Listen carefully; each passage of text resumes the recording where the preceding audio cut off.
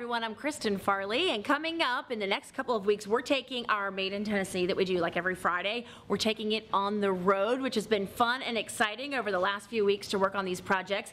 We are heading west, mostly around the Nashville area, but some others in Middle Tennessee as well. And we're starting off with a really cool story on a custom corset maker.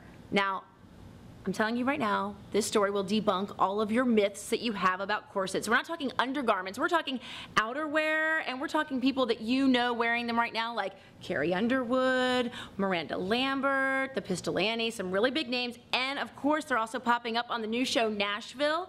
We are going to take you behind the scenes. This very, very young duo, two sisters, moved to Nashville just to start this business 8 months ago. They are taking off, and it is just running rampant right now. You would not believe how much work they have. We're going to go behind the scenes. We might even try one on. You're going to have to see this story.